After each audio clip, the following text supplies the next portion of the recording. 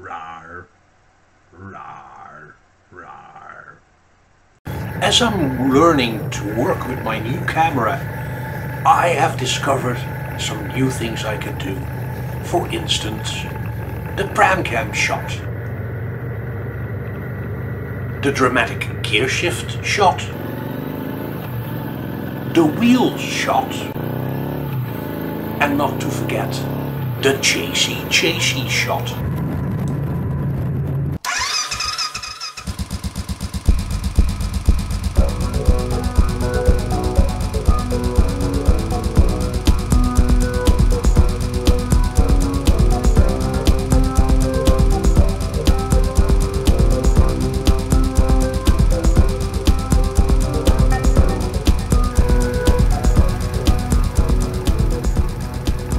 Now, as you might remember from the last video, I mentioned a package would be sent to me, and it did arrive during the week, and it was basically an unopened box that originated from Hitchcock's, and I wasn't sure what to find inside of it, but when I opened it up, my heart leapt with joy, because it was exactly what I felt that the Interceptor 650 needed.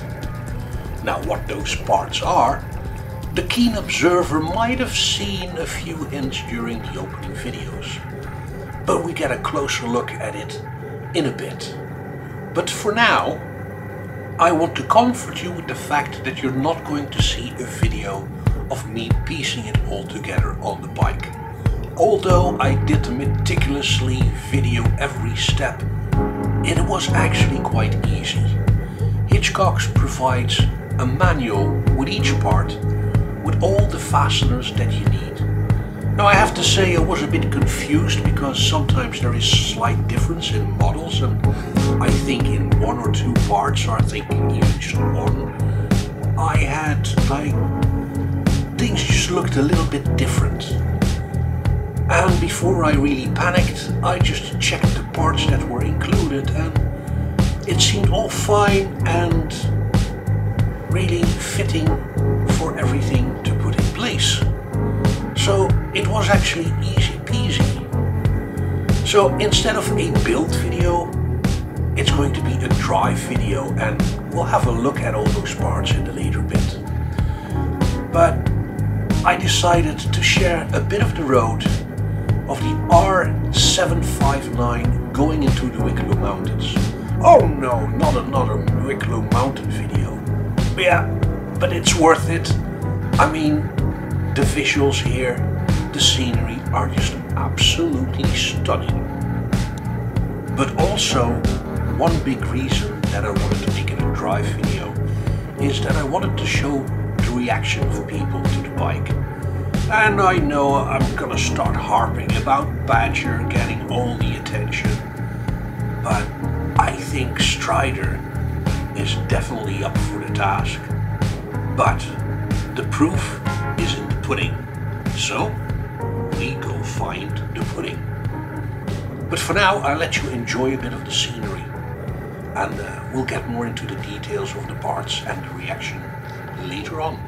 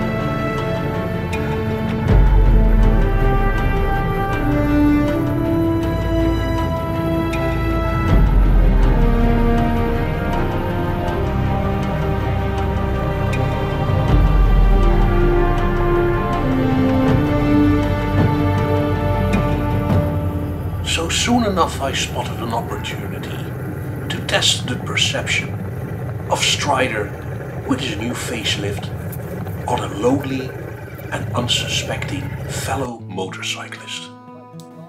As I approached this wary BMW GS800 driver, I showed him that I had all the good intent and even hoisted up my pants to show that I was harmless. And we quickly had a chat like bikers do when they meet each other in the wild. As we were chatting away and him mentioning he was looking to upgrade his aging RS with a new one worth 22,000 euros, and I said how much I paid for mine, he definitely became curious and finally came to check Strider out. So I think now it's a good time to show you what all the fuss is really about. So first of all, we got the 1969 style Interceptor handlebars from Hitchcock's. It allowed me to remove the risers that I had installed, and putting the original mounts back on with these handlebars, actually they turned out to be a little bit higher than the ones that I originally had, including the risers, and it looks much neater. I also was quite surprised how much the ergonomics and the handling of the bike were improved by these handlebars. I had less fatigue in my wrists, and I had the impression that the steering was much more forgiving. It just felt much more in place for somebody with my size. And I also have the Hitchcock stainless steel polished front and rear fenders based on the 1969 model. And to finish it all off, I have the Lucas Light reproduction on it as well, make everything tying in. And as final piece of the resistance, it had included the round indicators that come with the American model of the Interceptor 650. I always wondered why they put those ugly small indicators on this bike, because this looks so much better.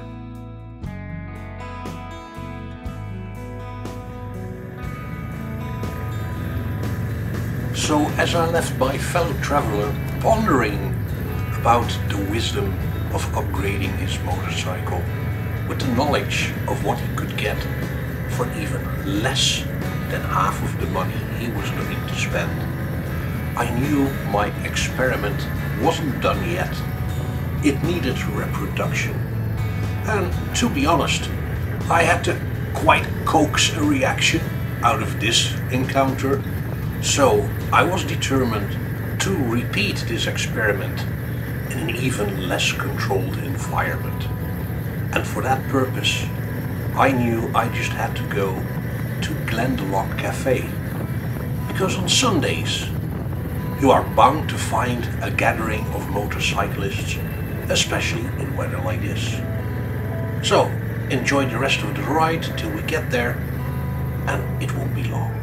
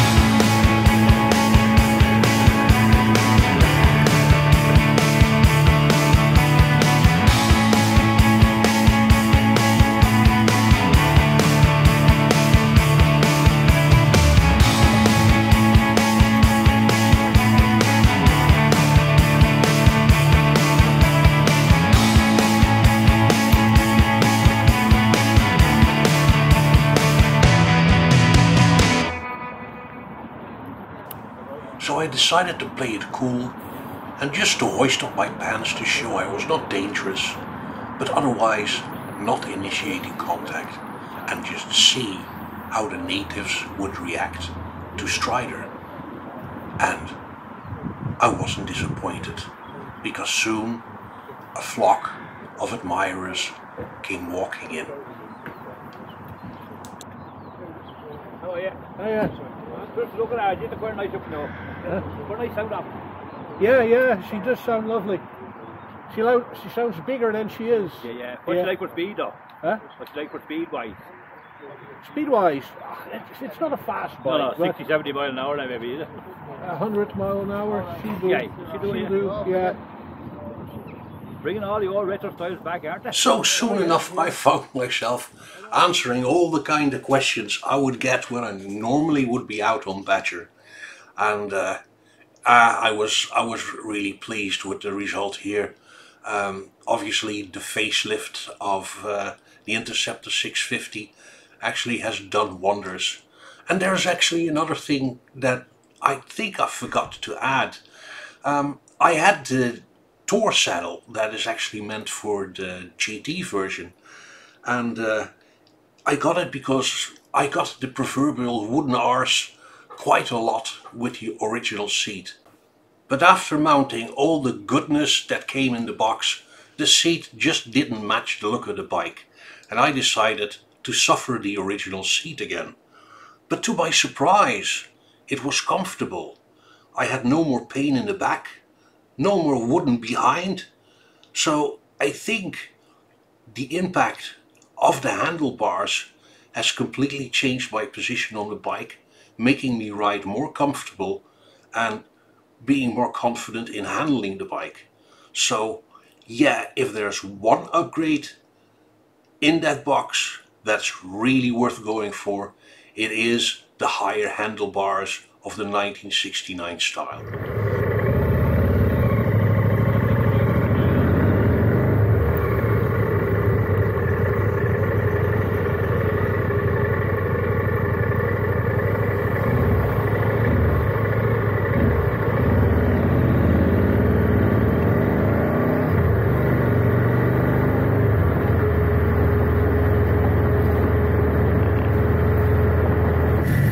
And thus, having mission accomplished, we went by ways of Sugarloaf Mountain just to pop on the motorway to make it straight home.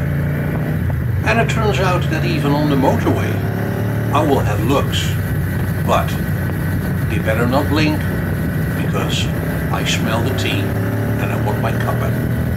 Thank you for watching, and see you next time on Franky's World.